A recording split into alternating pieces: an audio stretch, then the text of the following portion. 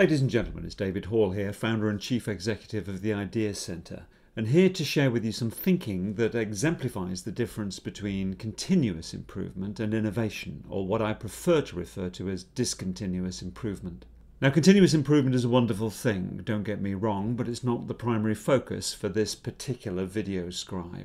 The beauty of continuous improvement is the simplicity of the model. Basically, if you look at improvement over time, what we do is get everyone in the organisation to look at what they're doing and see if they can't find ways in which they could do it better. It doesn't matter how small the incremental change, if you make enough of those incremental changes over time, it can add up into quite a sizable shift in the performance of the organisation. And it is classically referred to as a bottom-up process, because the people who are best placed to identify how to do things better are the people doing the work themselves, and they are also the best people to implement the ideas that they've generated, hence the bottom-up approach.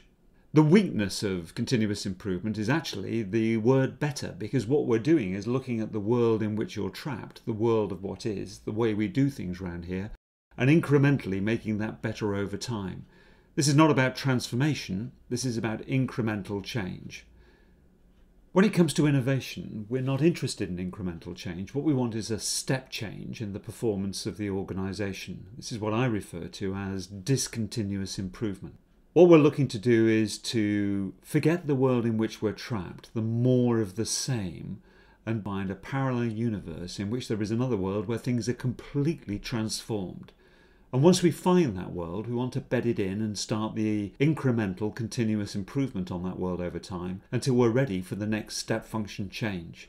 This isn't about doing things better, this is about doing things differently. And we don't need many step function changes in any year to make a dramatic impact on the performance of the organisation. And because you do not need many of these step function changes, surely you should choose them strategically. This isn't a bottom-up process. This has to be driven top-down. This is a leadership issue.